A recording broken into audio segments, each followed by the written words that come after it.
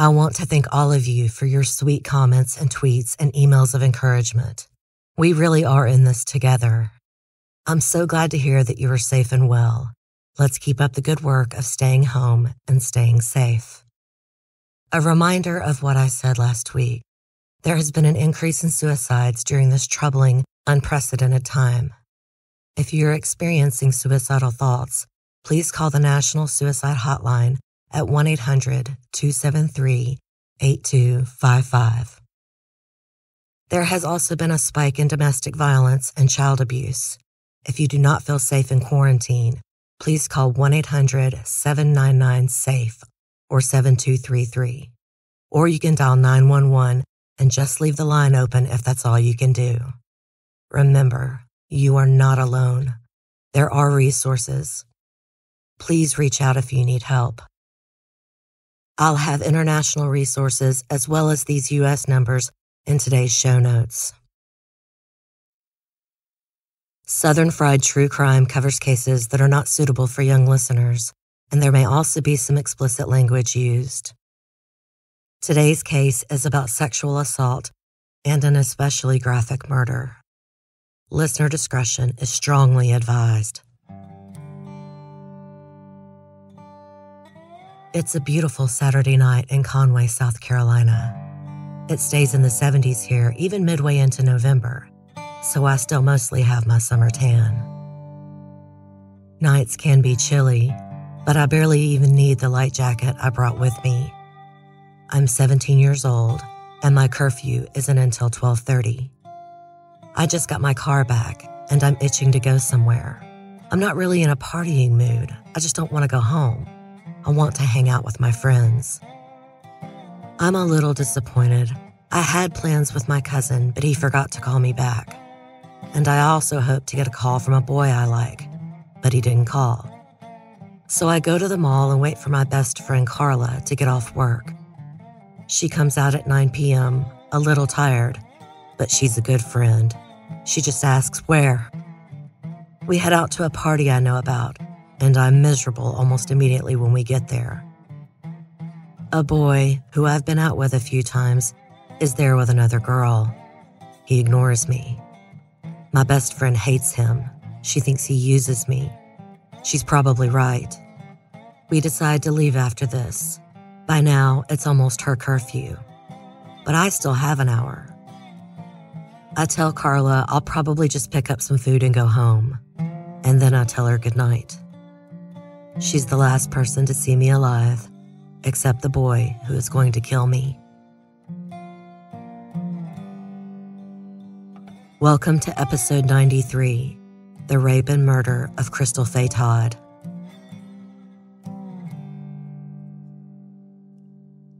Conway, South Carolina is often called Rivertown, or Historic Rivertown, because it lies on the western banks of the Waccamaw River.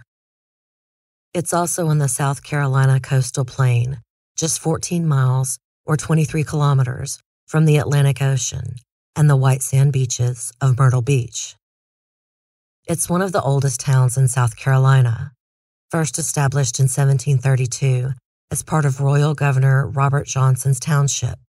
It was called Kingstown, though soon shortened to Kingston, and many original settlers fought in the Revolutionary War. After the war, they wanted to ditch the name honoring Great Britain's King George II. It was changed to Ori in honor of a Revolutionary general, but later, that was made a county name, and the town was named after another general, Robert Conway. And if I mispronounced Ori, go yell at some YouTube people. I do try, y'all, I swear. In 1991, when Crystal was murdered, the town had less than 10,000 residents. So definitely your small town, everyone knows everyone type of place to grow up. There wasn't much to do for teenagers back then, except go to high school football games in the fall, though of course the summer was for the beach. There were usually parties outside of town limits, keg parties for teenagers. Crystal was no stranger to them. Like most teens, they want to hang out away from parents and do that teenage ritual of acting old enough to handle your beer and pretending not to notice the boy or girl you like. Crystal would have been my age. I remember this kind of small-town life vividly. At 17, she had already crashed into a telephone pole with her new car and was initially charged with a DUI. She said she had only had a few beers, but she had definitely learned her lesson. Her car was her pride and joy. And I'm definitely not condoning drinking and driving or excusing her behavior. Authors Dale Hudson and Billy Hills found out that police told Crystal they would drop the charges if she would become a criminal informant. But she refused. She didn't want to, quote, rat on her friends. Despite not working with the police, the charge was reduced to minor possession of alcohol, and she lost her license for 3 months. But as I said, she did learn her lesson. She rarely drank after this, and if she did, her friend Carla said she might just nurse 1 beer. Her mother, Bonnie Faye Todd, had given her the brand new 1991 Toyota Celica as an early graduation present, and Crystal loved her car and the freedom it gave her. Despite the near DUI, Crystal was a good girl. Even good girls make mistakes. She was born on January 4th, 1974 in Conway, in the Juniper Bay area, and she was her mama's miracle. Bonnie Faye Todd had always wanted to have a baby, but thought she couldn't. She had Crystal when she was 39 years old with her husband, Junior B. Todd. But Junior died in 1985, just a few weeks after Crystal turned 11. So Bonnie Faye, or Miss Bonnie, as many townspeople called her, raised Crystal by herself, and her daughter was her whole world. Crystal was involved with church and sang in the youth choir, but she also took care of the house. In a sense, she and Miss Bonnie took care of each other. Crystal was a neat freak, and she liked to cook. So she did most of the household chores in the small trailer they lived in. Crystal hated cigarette smoke, and her mother did smoke in the house, so she was constantly cleaning and airing it out. And she did not like for her mother to smoke in her car either. When she did, Crystal immediately cleaned and aired it out too. She is described by her cousin Kevin as a lively girl with a good sense of humor. He said she was very social and outgoing. She was a cute brunette with olive skin that was often deeply tanned. In November of 1991, Crystal was a senior at Conway High School. She would have graduated in 1992. That's the year I graduated. I look at photos of Crystal and her hair and clothing and jewelry, and it really takes me back. Aside from her best friend Carla, she had many other friends. One was Ken Register. They grew up together, and he lived only a mile from her. Though they dated briefly in 1988, they had decided they were better as friends. Ken would later say Crystal was shy until she started partying in high school. He hinted that she did drugs and slept around. According to the book An Hour to Kill, Ken felt his relationship with Crystal was more like a brother and sister. He often gave her rides to school because they lived so close, but he stopped because his buddies on the football team teased him about it, saying he really liked her. Ken's full name was Johnny Kenneth Register II. He was born April 13th, 1973 to parents Kenneth and Shirley. He had already graduated from Conway High School, where he played football and was considered an above-average student. Like Crystal, he was very involved with his church. His whole family was. He and his father had recently built a new altar, and Ken led the music for the small church. He stood 5'8" tall and was blonde-haired and blue-eyed. He was considered good-looking at the time. Ken would later say that he often partied in high school, but in the beginning of 1991, he met and started dating a 15-year-old girl, and she did not approve of drinking or partying, so he vowed to change his ways for her. On the night of November 16th, 1991, Ken had been at the go-kart track in Aner, 20 minutes from Conway, with his girlfriend. The girlfriend would later say he had nagged her all night about leaving early. He had spent that Saturday afternoon boating with friends at the river landing. It was so warm, he had a sunburn. His girlfriend would later tell authors Hudson and Hills, who wrote An Hour to Kill, that he was agitated all night. They report in the book that she was actually 14 at the time, though news reports later say 15. Her real name was printed in newspapers, and the authors used a pseudonym. I'm just going to call her the girlfriend. She said that Ken was cold that night, even though it had been a warm day. He had worn docksiders without socks and a light shirt over his sunburn, which added to his discomfort. So he complained most of the evening and kept trying to get his girlfriend to leave. But at 14, her curfew was 11 o'clock. If she left, she would be at home right next door to the racetrack, but not allowed to come back out. Her parents worked at the racetrack, called the Dodge City Park Raceway, so she was allowed to stay out later as long as she was where they were. But Ken kept nagging her and behaved jealously when she talked to friends. You would think Anor and Conway, only 20 minutes apart, might have some of the same social circles, but they didn't. The girlfriend told authors Hudson and Hills that he didn't know most of the people she said hi to, and he just wanted to leave. His curfew was 12:30. If he took her home, they would have at least an hour alone before he had to go home. But she didn't want to leave. Even though the final race was going on, she would stay and mill around with her friends as her parents closed up. She said she walked Ken to his car and kissed him goodbye. It was around 11 o'clock. That's the same time that Crystal and Carla left their party. Carla's curfew was 11:15, so they were cutting it close. It was already 11:15 when Crystal brought Carla back to her car at the mall. Ken Register and Crystal Todd were now out riding around Conway at around the same time. Though exact times were later disputed, there is no question the friends met up. We will never really know what exactly happened after that because we only have Ken's story, which he later took back. But he was the last person to see Crystal Faye Todd alive. I'm going to pause now for a short commercial break.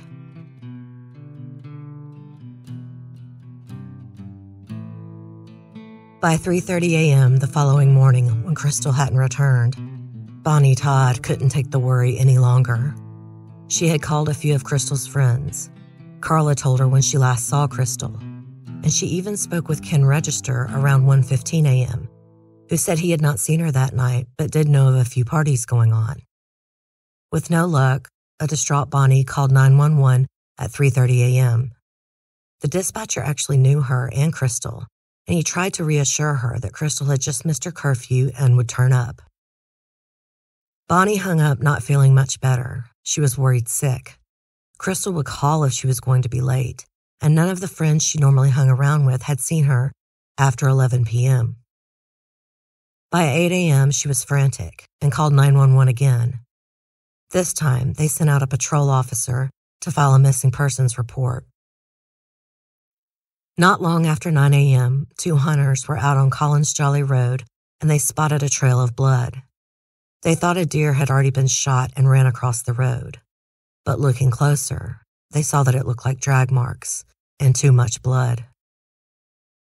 Then one of the hunters spotted what he thought was a shoe hanging over the ditch. Then he realized it was attached to an ankle. The men looked in the ditch and saw a body lying on its side.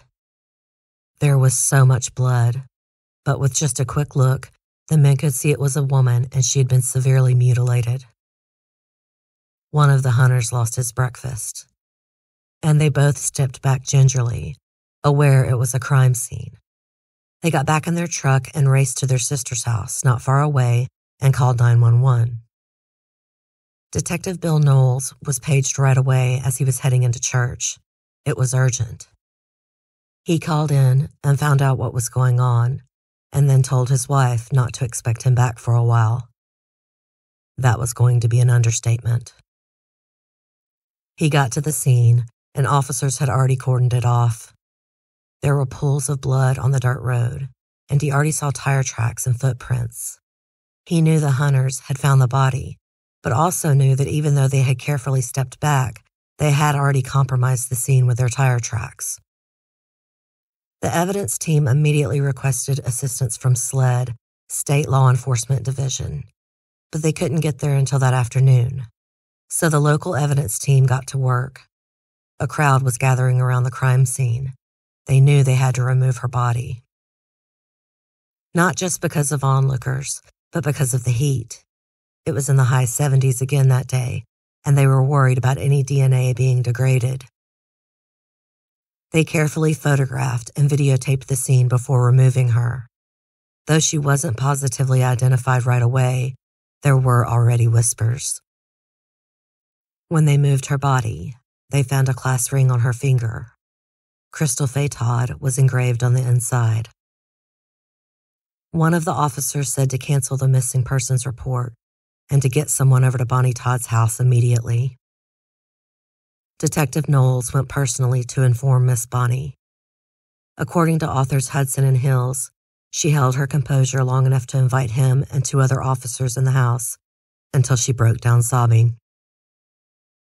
Back at the crime scene, investigators determined Crystal had fought with her attacker in one place, where there was a large pool of blood, and then dragged to the ditch. It was horrific. It was obviously a sexual assault case, as well as murder. Her jeans were unbuttoned and slid down from her hips. Her shirt was torn open and so was her bra, leaving her breasts exposed. Her hair was drenched in blood. Her face was covered with it. Her throat had been slashed twice, and there were many other cuts on her face. And she had been disemboweled. Part of her intestines and other organs protruded from her body. The autopsy found that she had at least 35 stab wounds or cuts, 7 bruises, and 3 abrasions on her body. 2 stab wounds were in her back, and they went deep enough to pierce her spinal cord. She had defense wounds on her left hand, which was odd, as Crystal was right-handed.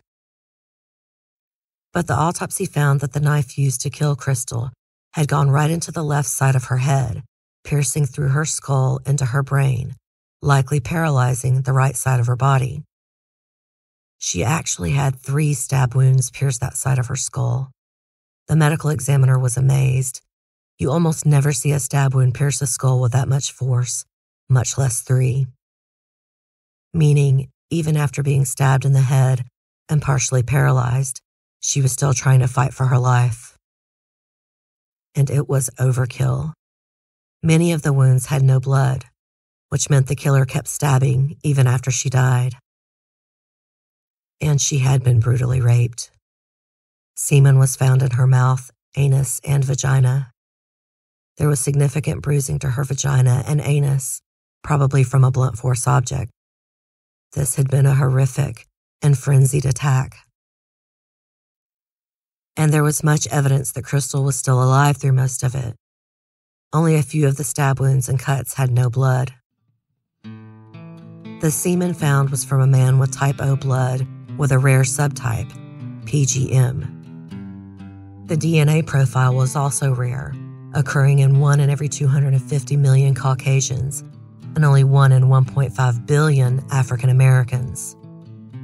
When they found who murdered her, there would be a definitive match to this DNA. The murder weapon was determined to most likely be an old-timer knife with a 3.5-inch blade, a jagged hunting knife with a lock blade. The murder and mutilation of Crystal Todd was so vicious that the police even considered possible satanic connections. This was 1991, and the satanic panic of the 80s and 90s was not over. But local cops quickly dismissed this theory. Bonnie Todd was adamant that her daughter would not have willingly gotten into a car with strangers. By now, her car was found parked at the local middle school, with her purse and jacket still inside the locked car. It looked like she left the car there willingly. Back at Bonnie Todd's that first awful day, Carla, her best friend, arrived and found Crystal's cousin Kevin outside smoking. He was beside himself with guilt because he had not called her back that night. According to the book An Hour to Kill, Ken Register was also there and was vomiting in the bushes. But he was among the first people to come and comfort Miss Bonnie, and he would check in on her every day after that. Ken Register also served as a pallbearer at her funeral, and he was seen on video placing his boutonniere on her coffin before it was lowered into the ground. Some 1,500 people showed up for the open casket visitation. Her friends found it difficult to believe what she had been through when they saw her lying peacefully in the coffin. The rumors of what had happened to Crystal were awful, but that's what morticians do, and evidently they had taken very good care of Crystal. In a Forensic Files episode on the case, there's a video inside the funeral home, and you can see her in the coffin. Her neck is carefully hidden. Crystal was buried at the High Point Baptist Church Cemetery in Conway. In the week after the discovery of her body, police followed up with 200 leads. There was a $10,000 reward offered, almost $19,000 today, funded by the county and the local Crime Stoppers. It was the biggest murder investigation in the history of the department. Lead investigator Bill Knowles had recently graduated from the FBI Academy, and he wanted to bring in a professional profiler. David Caldwell, a behavioral analyst from SLED, was brought in. The full profile is printed in the book An Hour to Kill, and it is extremely detailed. And much of it was spot on. But the main characteristics were a white male, aged 20 to 25. He had to be very strong and probably had a previous criminal record. He would be known to Crystal and was not likely considered a suspect. After this, police collected samples from 52 men Crystal knew, many from her high school. They all donated willingly. There was only one man who showed any anxiety about giving his blood sample, and that was Ken Register. And he did not act that way in front of police, but incredibly, in front of Bonnie Faye Todd. He talked to Miss Bonnie about his fears, claiming that since the police hadn't found anyone yet, they were looking to pin it on someone. Bonnie assured him that everything would be fine, but he insisted the tests weren't reliable. He even sulked and made remarks about faking the test. At the time, Bonnie laughed at him. But after he left the house, she realized how strange he had behaved, and she was suspicious of him as soon as he walked out the door. She called Detective Knowles with her suspicions. She called every day, and even though they were working 16-hour shifts, they never minded talking to her. Crystal's murder felt personal to the whole town, including the police. Now Bonnie called with a suspect. Police had already arranged a meeting with Ken to talk to him and get a blood sample. When they first went to his house, he wasn't home, so they left a card. And that's when he had gone whining to Miss Bonnie. He came in the next day and behaved normally at first. He flatly denied ever having sex with Crystal, even when they dated back in 1988. But he was more than happy to tell the detectives that her reputation was that she was loose. But he quickly insisted that he didn't believe all that stuff, and guys like to brag. When they asked him for his blood, he said, "What for?" And they told him for DNA comparisons. Then he said, "What is DNA?" He actually asked the officers if he could talk to his mother about it first. They said sure, but then told him that every other man who had been asked to give blood had consented right away, basically hinting that he was acting suspicious. So he went voluntarily to the hospital and had his blood drawn. He also gave samples of his saliva, hair, pubic hair, finger, and palm prints. These samples were then compared to the evidence left on Crystal's body. When the tests were run, there was a 9-band match between Ken's samples and the semen in evidence. This is very rare. Later at trial, an expert testified that most bands observed to match between two individuals had been 3 out of 9, and it was extraordinary to have a 9-band match. As the first analysts had said, the DNA was a rare type, and his match proved it. Only 1 man in 250 million would match this type. You don't get much better of a positive identification. Ken Register had never heard of DNA before, but he was already worried about blood typing. I'm going to pause here for a word from today's sponsor.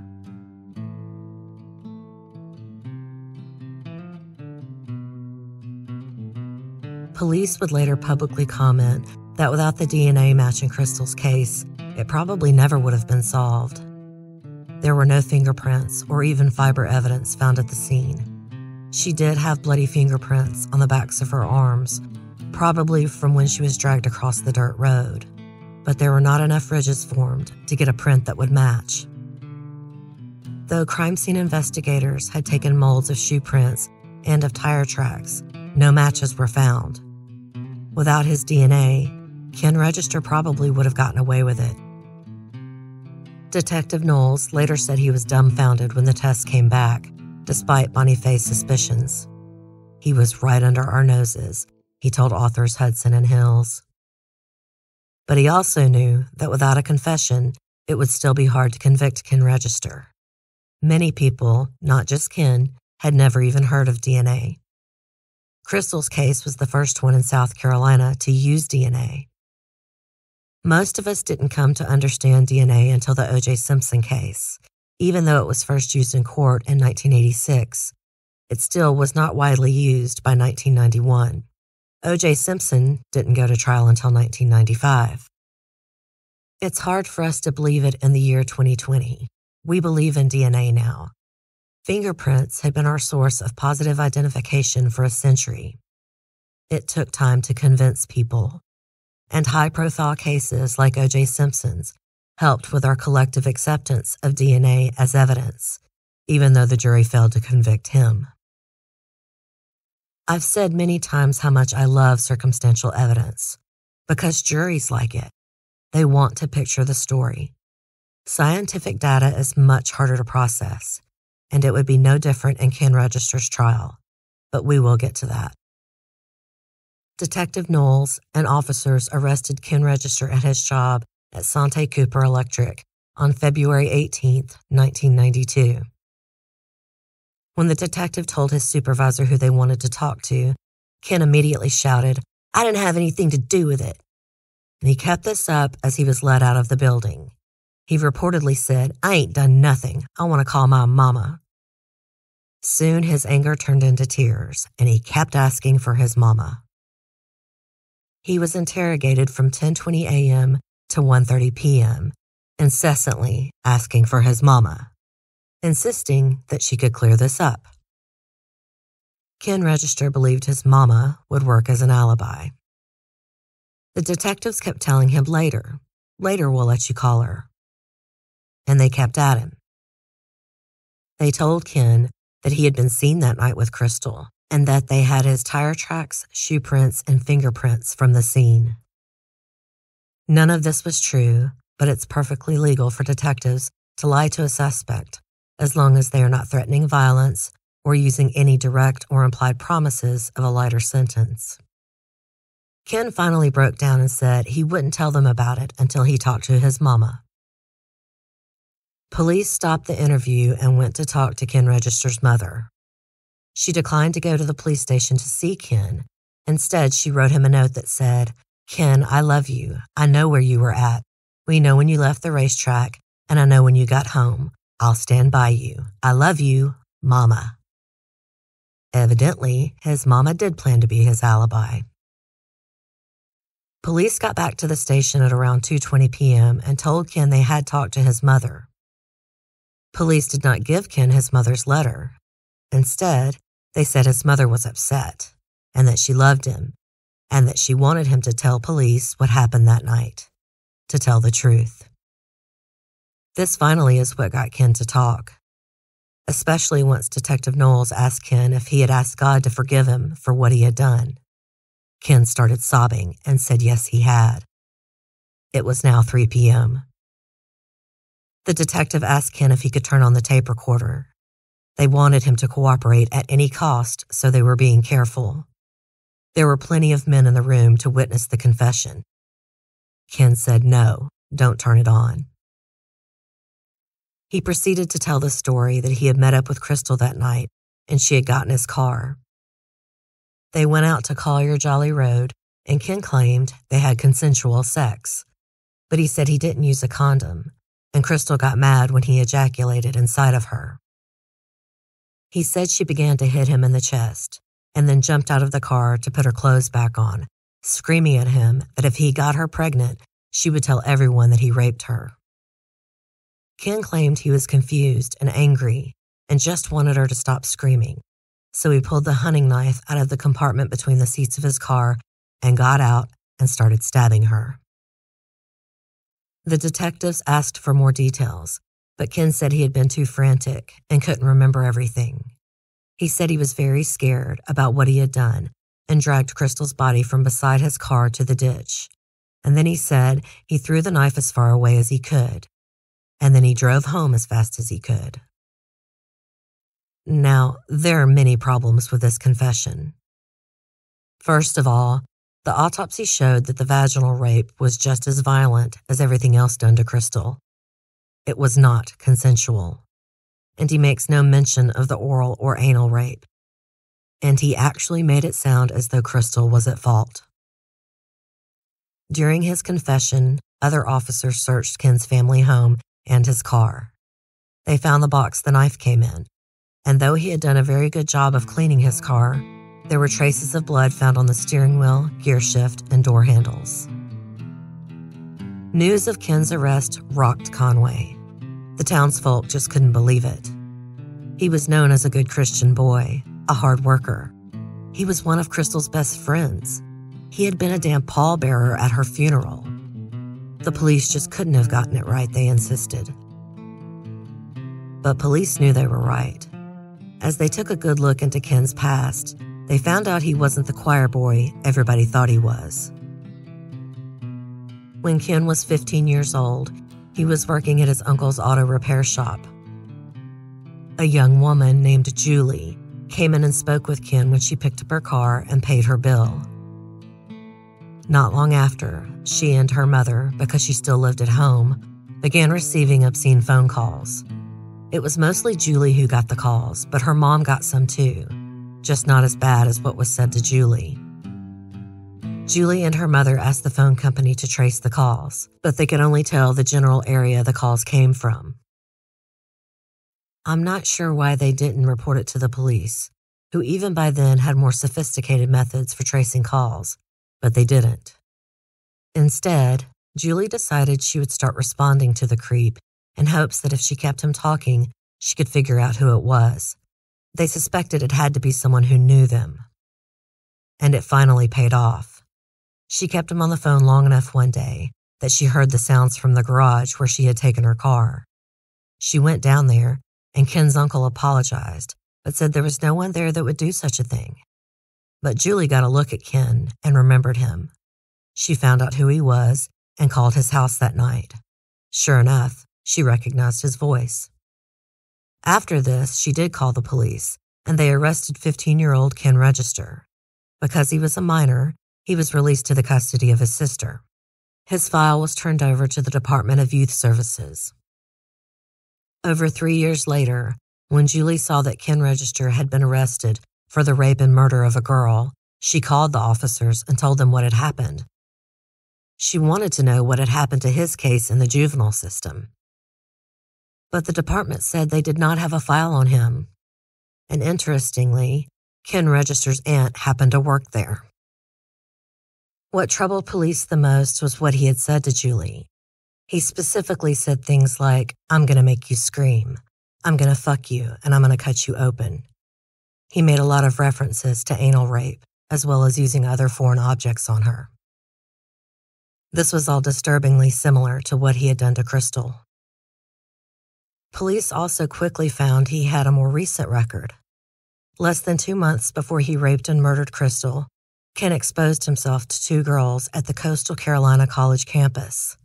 He pulled up, asked for directions, and then unzipped his pants and touched himself. They yelled at him and walked away, but one of them was smart. As he drove off, she yelled, "Wait!" and he hit the brakes. and then she got his license number. Ken was arrested for indecent exposure after the women chose him out of a lineup. His court date hadn't even happened before he murdered Crystal. There were other incidents, too. His high school football coach spoke of his disturbing temper. Co-workers told of his predilection for porn magazines. He never brought them home, but kept them in his car, where he would show his fellow workers. And the worst, Bonnie Faye Todd said that about a week before Crystal's murder, she told her mother that Ken was asking her to date him again. She complained to her mom that she didn't want to date him because he reeked of cigarette smoke and all he wanted was sex. Bonnie hadn't thought much of it at the time. I'm sure she thought he was just a horny teenager. And Crystal notoriously hated cigarette smoke. When the prosecutor found out about the indecent exposure charge, he pushed the court date back on Crystal's case so Ken would go to court for this first. It could be used against him in the murder trial. Ken was quickly found guilty in the indecent exposure case, though I could not find what his sentence was. Finally, in April of 1992, Ken was indicted for first-degree murder, first-degree criminal sexual conduct, kidnapping, buggery, and sodomy. When he was indicted was the first time that the town of Conway found out he had confessed. All of a sudden, their good hometown boy became a monster, and his family became pariahs. In June of 1992, before his trial the following January, Crystal's class graduated without her. They left an empty seat where she would have sat and placed 2 white roses on her chair. Her friends also raised money for Crystal's headstone. She had one, but an extra piece was added. I'll have it on social media to show you. His trial started on January 13th, 1993. The prosecution's case was based mainly on Ken's confession and the DNA evidence. The defense's case was that Ken had an alibi for the night of the murder. He was in Aner with his girlfriend. He left Aner around 11:35 p.m. and got home to his mom's house at 12:15 a.m. Ken, his mother, and girlfriend all testified to these exact same times. Bonnie Faye Todd also testified and was an excellent witness despite her grief. She was angry and she was specific, and she remembered everything. She told the jury what her daughter had told her the week before her death. And more importantly, she told the jury that when she called Ken at 1:13 a.m. after Crystal didn't come home that night, he told her on the phone that he had just walked in the door. This directly contradicted his mama's alibi for him, who said he came in at 12:15. Bonnie later was interviewed for several documentaries, and on the forensic files, she said that if Shirley Register had really seen her son come home that night, then she would have had to see him covered in blood. Experts say there was no way he would not have been covered in Crystal's blood. He stabbed her to death and literally disemboweled her for the love of God. Bonnie Faye had a point, and she said, quote, "If she helped clean him up, she's got Crystal's blood on her hands too." It's also possible Shirley Register lied and never saw her son come home that night. Naturally, at trial, Ken rescinded most of his confession. He did testify on his own behalf, which did not help his case, because while he didn't lose his cool, his emotionless demeanor was not lost on the jury. As with the Bobby Joe Stinnett murder trial in episode 90, the prosecution came to court with big guns. They had also hired the famed Dr. Park Dietz, the man who had testified against John Hinckley Jr. and Jeffrey Dahmer, now explained to this jury what a sexual sadist was. And Dr. Dietz is a very effective witness. The jury also heard extremely graphic testimony, along with photographs of what Ken had done to Crystal. One juror had to be excused after an expert explained that Crystal's anus was stretched out but had not contracted, indicating that she was alive and being stabbed to death as she was anally raped. I apologize for this graphic explanation, but it was chilling testimony and illustrates just how violent and horrific Crystal's rape and murder was. On January 22nd, 1993, Ken Register was convicted on all charges. However, on January 25th, even though he was found guilty in a capital murder case, he was sentenced to life in prison, and he got 30 years each for all the other charges to be served consecutively. Jurors later said they just could not sentence him to death because he was 18 at the time. The jury also reported that they did find the DNA evidence to be confusing, so they put it aside and looked at all of the character testimony, Dr. Dietz, and of course, Ken's own poor performance on the stand. If Crystal was his best friend, wouldn't he have cried? Wouldn't he have been adamant that he couldn't have done this to her? That's not the Ken Register they saw on the stand. Ken, of course, appealed to the Supreme Court of South Carolina and said his conviction should be overturned because it was based solely on a false, coerced confession and DNA evidence. On August 12, 1996, Ken's appeal was denied. Ken's mother still says she believes he is innocent, despite how many times they have retested his DNA. I just bet she does. Ken is currently imprisoned at Broad River Correctional Institute in Columbia, South Carolina. He is eligible for parole on February 18, 2022.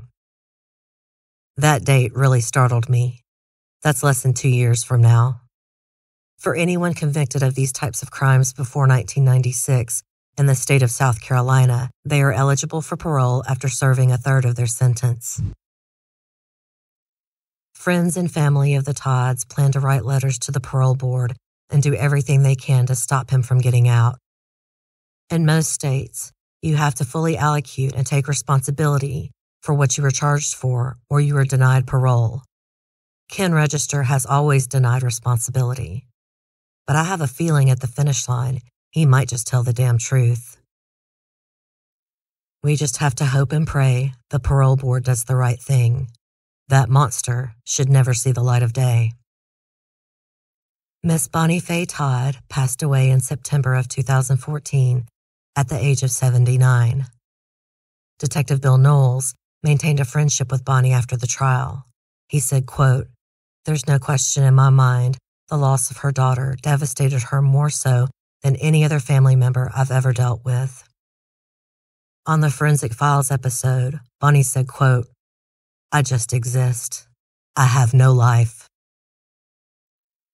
Her words just broke me. Crystal was her life, and Ken Register destroyed it. While researching Crystal's case, I looked at her senior photo first, the one that went in the yearbook, even though she didn't get to graduate, and I felt so hollow. I also graduated in the class of 1992. Maybe it's because I've seen all the recent class photos on Facebook lately in support of our 2020 seniors. But Crystal looks like my friends in her photo. Her hair, her smile, everything. Crystal would be my age now. She would probably have children of her own, maybe even grandchildren. I am glad Miss Bonnie has already passed on and is reunited with her beloved daughter. She was miserable for 23 years after losing her girl. And it's possible that son of a bitch who brutally raped and killed her daughter will be free in less than 2 years. I'm grateful she didn't live to see that happen.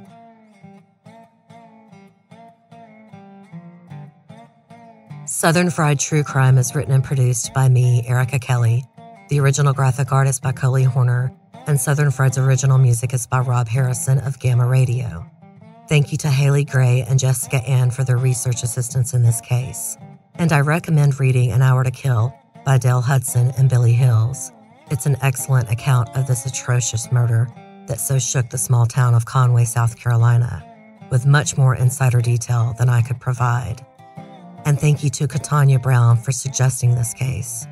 Also, I apologize if my voice is a bit raspy. The pollen in Tennessee is bad this year. Y'all, let's keep up practicing social distancing. Experts say it's working. I know people are going stir crazy, and I know it is really difficult financially. But the longer we hang on to flatten the curve, the better our chances are. And thank you so much to our essential and frontline healthcare workers. The word hero is thrown around a lot, and I don't think that begins to cover it. I'm so grateful for everyone from grocery workers to healthcare workers and all those in between. They are putting their lives on the line for us. The least we can do is try to help by staying home and staying safe. And if you're bored, come join my Facebook group. It's not all grim true crime. We share memes and a lot of laughs. I've shared a couple of recipes and lots of people shared some of their own. It's a lovely community and we'd love to have you. And please, if you're suffering from abuse in quarantine or having suicidal thoughts, please look at today's show notes for resources. You are not alone. I also have sexual assault resources in the show notes. They may not have helped Crystal, but they might help you or someone you know. If you enjoyed today's show, don't forget to subscribe and please tell a friend or rate and review on iTunes. I'm also on most large platforms like Stitcher and Spotify, as well as Stitcher Premium, where you can listen ad-free. If you have any case suggestions, please email southernfriedtruecrime@gmail.com. I'm sorry, but I no longer answer private messages on social media. I manage 3 platforms and it's too overwhelming. But please feel free to reach out by email. Not only do I get my most interesting and little-known cases from listener suggestions, I love hearing from you guys. Until next time, thanks so much for listening. Wash your hands, stop touching your face, and y'all take care.